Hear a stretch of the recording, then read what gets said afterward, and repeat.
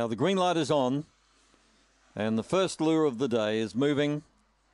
They're ready and racing. Rim of Fire was away with them. Pandora's Glory was clearly the best away. Leads by 2 lengths. Oh, the favourite got a check and dropped back to last. Moving to second is Norwood. They're followed on the inside by Flying Banjo. Further back, Broken Rules. And starting another run is Rim of Fire off the back. And it's Pandora's Glory just in front.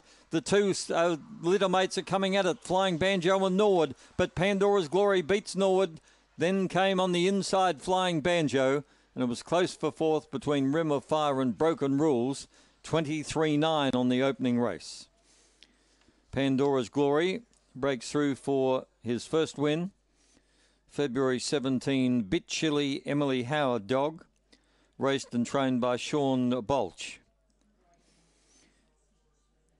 He's had a few goes before, but he'd run 6 placings from 19 and has cracked it today. 23.95.